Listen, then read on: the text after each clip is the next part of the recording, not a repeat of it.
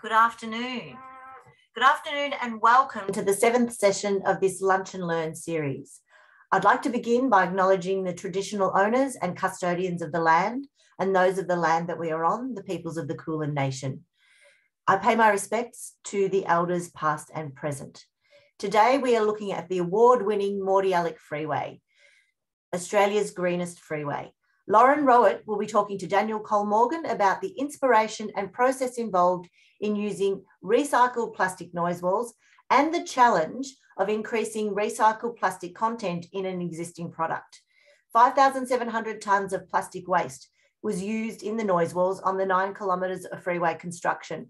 And that equals the plastic waste collected from around 25,000 households. So we're making a nice dent in plastic waste. This project has won 2 awards. Working closely with the McConnell Dowell Decmil joint venture, they've received the Excellent in Environmental Outcomes from the ISCA Awards and were the winners in the Contractor Excellence category at the Infrastructure Partnerships Australia National Infrastructure Awards. This is a 30-minute session again. We've got 10 minutes in that for questions at the end. We'll record the session and thank you for attending. I'll jump straight in and hand over to Lauren and Daniel if they'd like to pop their screens back on. Thank you, Cheryl. Hi, Daniel, and thanks so much for taking the time to chat with us today. So that's a really impressive list of accolades. So I guess, first of all, congratulations to you and to the team. To get us started, would you like to tell us your title and what your role was on the project? Yeah, thanks, Lauren. Happy Friday. I think the project should be proud of what it's been able to achieve. I think back at the time I was leading the project during the pre-construction phase. I was the project director during the pre-construction where we went through our key approvals and EES process, and also during the procurement and tendering phase. Those things sort of happened in parallel. And then during an early activity phase, we started design, and I stepped back into the senior project manager role as we started construction, and I was looking after the southern section of the project during construction. Part of my responsibilities were to champion sustainability outcomes for the project. Fantastic. So the Mordialloc Freeway, obviously a really big project and had a lot of really great recycle first outcomes, hence, you know, the label it's been given of Australia's greenest freeway. We are talking specifically about the noise walls today. So the walls weren't actually originally in the design as being recycled plastic. So can you tell us a little bit about how that came about? Yeah, look, they weren't. During our procurement phase, we tried to set up our tender and our spec so that we were encouraging recycled and environmentally friendly products.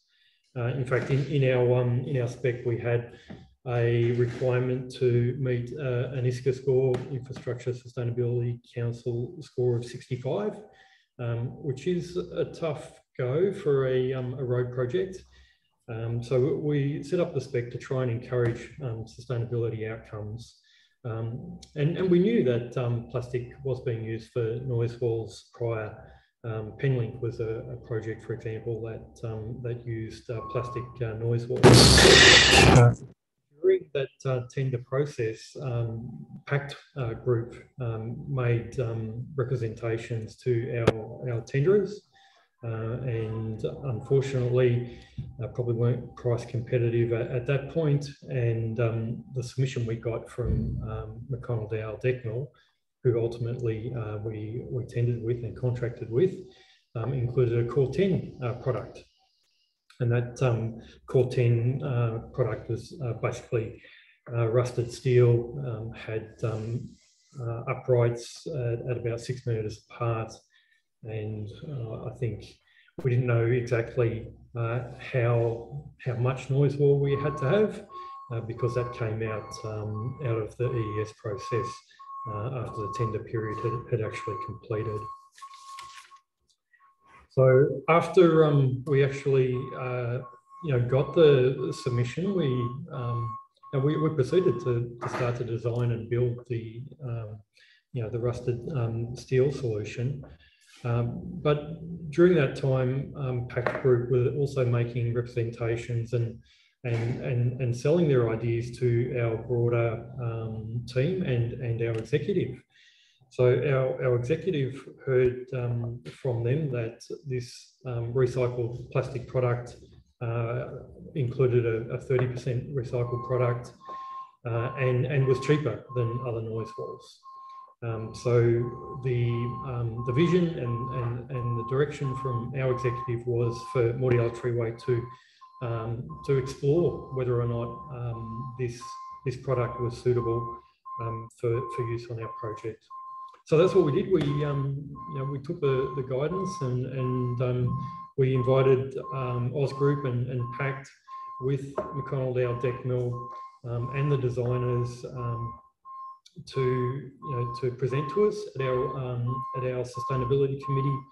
And at that time, which was probably 2 or 3 months after the award of contract, they presented a 30% recycled product solution to us.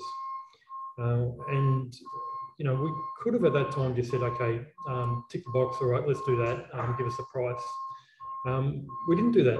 What we did is we said, well, okay, if you've done that before, and we know that you've done that before, what else have you got?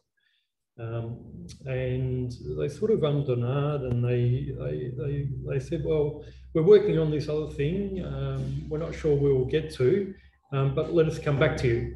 So they went away for maybe 3 months or so, and then we had a further meeting, and they came back and they said, we can do a 75% recycled plastic noise wall product, rotation molding product. And they also went on to say, well, and not only is it 75% recycled plastic, about half of that is with soft plastics. So not just your recycled plastic from milk bottles and the like, but using Glad wraps and cling film and these types of things, which is something that had not been done before. And certainly at the scale, we're talking 30,000 square metres of recycled of panelling for noise walls. So we said, yeah, we're interested in that. We'd love to get involved in a world's first type of solution. So that's when we started to work with them on, well, how much does it cost? How do we, what are the barriers? How do we overcome those? And how do we actually get it to work? So, yeah, and that wasn't an easy thing either, because as it turned out, it was more expensive than the Core 10 product that we had. And we had some specific requirements that we needed the product to achieve. So the outcome of the environmental effects statement was a urban design review panel. So we had to get things sort of certified and approved by independent urban designers. And we'd already presented to them and had signed off from them the look and feel of this Core 10 recycled steel product. And what we were able to do in working with Oz Group and Pact was to get a product that looked and felt like the Core 10, because it can be moulded in any sort of shape. So the shape that we already had in our tender, we were able to replicate, and we were able to colour match and be able to go back to our UDIRT panel and say, well, I think we've got something that is environmentally better, but it's also something that hits the same targets as your urban design response that you wanted to see. Yeah. So that's why it looks the way that it does, that kind of orangey colour with the corrugation in it, because it's modelling on that Core 10 steel. Yeah, so that rusted steel look, it's meant to look like that. At the end of the day, that was a colour that was done for convenience to make it look like the rusted steel, so that we didn't have to get a separate approval on the look and feel of that product. The EES was quite specific around using muted tones and not taking away from the environment, because it's a very environmentally sensitive area. Yeah. So yeah, they we got that approved, and we didn't want to really change that approval. So it worked well, actually. And that's stability of this product. Really good. Yeah, absolutely. That's really impressive, actually, that the supplier went from 30% recycled content, which was quite had been done before, to quite a big jump to 75%, and not only that, but to include a really problematic waste stream in those soft plastics. So this is really a new product because it's got that much higher recycled content. So you would have had to go through a lot of different testing and approvals processes, I imagine, to get across the line. What was that like? That was difficult. The current Vic Roads or DOT standards at the time, they didn't allow for this type of material to be used as a noise haul. So we had to go through what they call a type approval process, and we had to get that material approved for the use as a noise haul. So there was a whole battery of tests that had to be done to satisfy DOT that this is a product that they actually wanted to, at the end of the day, they're the end asset owner, that they wanted to own and have as part of their suite of materials. Number one, they had to make sure that it actually did what it was meant to do, retard sound and have an acoustic benefit. It needed to make sure that it didn't sort of melt over time, so the UV stability was important. If you can think about noise walls that might get hit by objects, so impact resistance, fire resistance, if a truck and an oil spill or a petrol spill, it needs to meet all of those requirements. Thermal expansion, we've got a range of temperatures, making sure that it wouldn't tilt posts or the like. Chemical resistance, fungus, graffiti, light reflection. It needed to have a design life of more than 30 years. And it needed to meet all of the structural requirements around these noise walls, so its own self-weight. There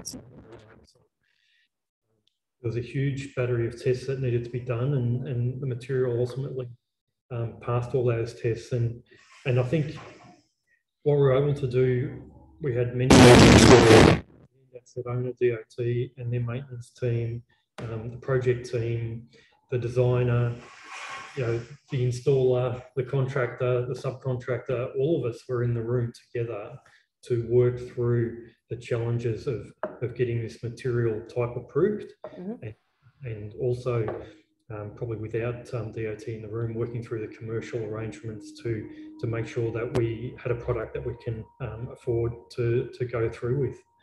And ultimately, at the end of the day, that's what we did. Yeah, fantastic. You mentioned having everyone in the room there to get all these things through. So tell me, was everyone on board, or did you have difficulties getting some people from the project to sort of come along with you on the journey? Yeah, look, it wasn't easy first.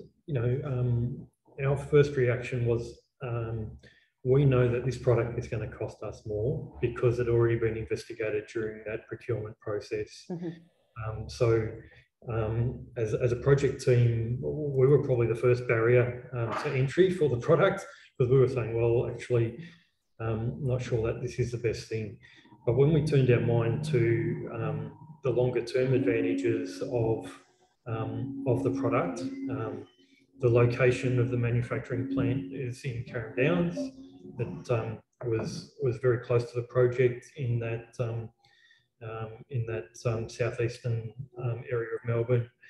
The Recycle First policies talk about local environmental and sustainable outcomes, and what we started to think about was, well, this might be an initial cost, but as we bring scale to the market and to the producer, and as we develop the industry, then market forces will naturally bring that price down and be competitive with the core 10, and certainly beat a concrete product on price. So we had to change our thinking from just us to thinking about the broader government targets and direction, and also how we could build that market going forward. And there was also some resistance from our head contractor at times, because it could have been, we already had an answer. It was hard to change. The easiest thing for us to do was to just continue with what we had, and even just continue with a 30% recycled plastic product. It was hard to go through a new process with a new product and do all of these changes and get all the ducks aligned to be able to move forward. So it took a fair bit of determination and commitment to get to where we did. Yeah, absolutely. And such a great outcome from it as well. So definitely wasn't in vain. We've been talking a little bit about how it was originally Corten steel, and you mentioned concrete there as well. What are the differences or the advantages of the plastic versus those two? Is there, tell me about the installation, perhaps, a change in process for the installation in a plastic versus those business as usual products? Yeah, so the natural thing to think about is the weight of the panel. So one of these 3x1 metre panels is about, about 70 kilos. So that's the plastic version? That's right. Yep. So much lighter than certainly a concrete panel and even the Corten product. So being able to even use manual handling techniques to be able to place those. Many of them can fit on smaller devices to get them to where you need them on the site. So the act of installing them was a big win. Productivity rates and the like in installing them, and the risk away from the problems of safety and manual handling were there as well. But also longer term in terms of replacement. So if a panel breaks or fails in the future, it's much easier for that panel to be replaced from a maintenance perspective. Again, for the same reasons, because it's modular, it's 3x1, and those panels are much lighter. Yeah, so I don't know. You spoke about the price is a little bit more expensive, but it seems like that almost could be, the cost of transportation and the cost of labour to actually install them seems like it could actually counteract that increase in the cost price to some degree, at least. Yeah, for sure. And I think as time goes on, we'll see market forces push the price down. I think, no doubt, the issue for price with us is we weren't in a competitive environment. It was a variation to our contract. So that was part of the consideration. And also research and development was actually incorporated into that price as well. So I'm confident that going forward that this product will be price competitive and have all of those advantages against the other business as usual products that don't have the sustainability benefits of this one. Yeah, fantastic. And I'm interested to know as well, so it seems the business as usual products, your steel and your concrete, they're much, much denser, obviously, than plastic. So how does a plastic noise wall actually work versus those much thicker, denser products? Yeah, well, what it is if you think about double glazed windows, it's essentially the same sort of idea. It's two layers of material with a void in between. And the way it's manufactured is the same as they manufacture Easter eggs. They get an external mould and they put the material in the middle. They heat up the mould and spin the mould, and the material lines the inside of that mould. They cool it down, they break open the mould, and then the Easter egg or the panel is available. And I guess that's the beauty of it, is you can make different moulds. So like we used a wave type pattern on the Mordialloc Freeway, but that can be modified and changed to any pattern based on the mould that you create. And in fact, one of the great things about that was the wave pattern that we had this void, had this gap between the steel post and the wave pattern, and that was actually producing, allowing noise to get through from one side of the panel to the other. And the recycled plastic noise walls, they were able to make a flat point on the noise panel, so that instead of having a baffle plate, it could all be done in one solution, because we could make the panel fit whatever we needed to. Oh, it's really interesting. So the way I understand it is that one side of the Easter egg kind of does all the vibrating and has all the noise, but it doesn't get passed on to the other side, which is on the residential side, I guess. So if the noise is coming from here, this one vibrates, but there's a void in between, so this one doesn't vibrate as much, and that attenuates the noise going forward. Yeah. It's so interesting. I never knew that about how noise walls worked before. Yeah, Learned a lot. So it's a new product. You've gone through all the work. It's gone through all the testing. It wasn't allowed in specifications before. Is there a plan to update specifications to allow it? Like, is there a future for this kind of a product, or is this a very much sort of a one-off? Let's just leave it as it is. No, this is something that has got a fair bit of passion from MRPV and the broader MTIA family. The MRPV technical team has worked on a new standard with DOT in the off-roads type of format. So that's currently been approved by DOT, and it's in this space of in the process of being approved by Austroads. And we believe it's another first. It's the first in the world where a recycled or a plastic noise wall standard has been developed. So, kudos to the guys in the design and engineering team at MRPV for developing that. Yeah, absolutely. And, as you said, the molds can so easily be changed to be any shape. Plastic can be any color. So unlimited possibilities in what the noise walls could look like being made from plastic. So given having worked on the project, given the option or the choice, would you continue to work with this product in the future? Yeah. Every time the evolution of the product, even in time and the scale that we're able to use it with, 10,000 panels of this project were produced. So there's a confidence that we can actually now get the production rates, a couple of hundred panels a day. So very, very confident that the supply is available. And now that we've understood the challenges with installing and erecting the panels, I've got no problem in recommending the panel and this type of product to be used in the future and on other projects. And I'm sure it's been considered.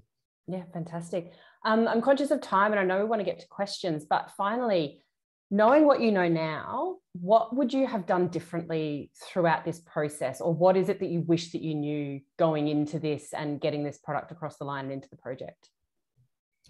I think, part of the challenge was us, and it's taking that courage, and maybe we should have been a bit more willing to make a commitment early days to get the product on board. I would have liked to understand the production capacity of the material. So there were some challenges that we had to upscale some production there at some stage, and I guess we didn't. Would have been nice to know at the start of the project that we were able to have a 75% recyclable product during our tender period, and that would have saved a whole lot of dramas. But I believe that the industry and the project in MRPV has come a long way in making this product market ready. So I think the project in itself and the development we've got is something that future projects can use. Fantastic. Thanks very much. So what I'm hearing is open-mindedness. Yeah, I think probably also planning to succeed. So yep.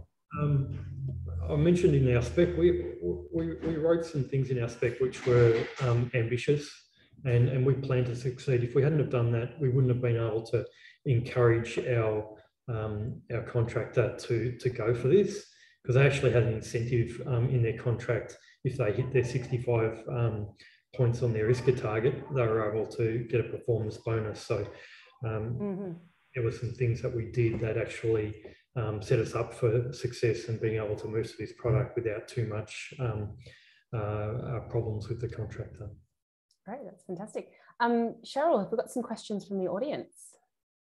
Well, I think you're doing very well with all of the information. We've got one question, which I think you've probably addressed a large part of it. And I've also got a slide here I'll pop up while you're prepping this question, which shows a number of the noise wall designs. But the question is, I understand that it is lighter than traditional noise wall materials, with the quicker installation times a marked benefit. Did the project experience any cost and schedule savings from using this product? So I think you've somewhat answered that. And if there are any guts, maybe you can answer that now. That's the only question at this stage. Yeah, I think, yeah, as I said, the challenge with the product is it wasn't built into our original price. And I think going forward, as I said, it would be price competitive. So I think certainly the challenges that we had on installation was that we had to do testing of the mold in the initial product. We had to do a mock test in the factory where it was developed so that we can build this 2x3 panel wall. And it's the reason why it was 2x3, because that was the original approval that we got for the spacing and the look and feel of the panels from a design review panel. So we had to mimic that design. So that there was a little bit of extra work that we had to do to make sure that worked. And then we had to do some prototypes out on site. But once we got into full swing of production and installation, it certainly beat the performance times that we were anticipating with the Core 10. Great. Oh, another question. Sorry, I'll just have a look at that. Thank you for the presentation. You mentioned UV resistance requirements. Does this include the durability of colour? Yeah, it does. So you'll have to forgive me. I'm not au fait with all of the the detailed requirements, but certainly we had to put the panel under UV cycling for, I can't remember how many hours, to test that it didn't fade in colour. So the answer is yes, and it passed that test. And I imagine is that colour testing you sort of for the life of the panels, because they're have a lot longer life as well, don't they? Yeah, so each panel here has got 40 years life, and it's probably longer than other panels, and yeah, part of our type approval process that we've got from DOT is to come back and check in that 1, 2, 5 and 10 year frequency to make sure that the panels are performing as expected. Oh, fantastic. Okay, we've got another one. I understand this time you were asked to replicate Core 10. What else can designers or engineers do to see more sustainable walls going up? Well, it's great that you've got this this up, Cheryl, because it shows these two ones in the middle there. They're plastic noise walls. So I think the limitation is really with the designer as to what they can imagine, because I think this product is so versatile and obviously sustainable that you could mimic anything. Before the Mordialloc Freeway, there was a trial panel that was put on one of the off ramps at the Monash Freeway, and it was designed to look like concrete. And if you go there and tap on it, you wouldn't tell, and even that you can tell it's hollow, but you couldn't tell that it was not concrete. Right. So I think you could replicate anything. It's kind of the beauty of plastic, isn't it? Mm. Yeah. I can see this becoming the product of choice and a business as usual option going forward. Fantastic. Well, we are at 1 o'clock. That's been a great session. I think you've given people such a broad amount of information, and it always seems with these sessions that it's about getting in early if you can, but also that cooperation and the teamwork and making sure you're working with everyone together, which is, such a clear message every time. Thank you. We really appreciate that. Mordialloc Freeway had so many initiatives, and we've talked about a couple of them during these sessions. Next week, we are actually talking about recycled plastic pipes, which I know Mordy put in as well, but we'll be talking to the someone from Decmil about the pipes they installed on the Hallam North and Heatherton Road upgrades. So that will be next week. Sorry, we've got another quick question, which I hate leaving questions unseen. Just very quickly, we'll address this. Just a couple of thank yous. That's great. Thank you. Just let us know if there's any more questions, please. Once again, email the Ecologic inbox, ecologic@roadprojects.vic.gov.au. You can jump on our website, which is on the Big Build website. And next week, as I said, we'll be talking about recycled pipes. Thanks once again to Lauren and Daniel for a fabulous presentation, and it will be uploaded next week on our Knowledge Hub. Thanks again. Thanks, Sharon. Thank you, Daniel. Thanks all. Bye. Bye.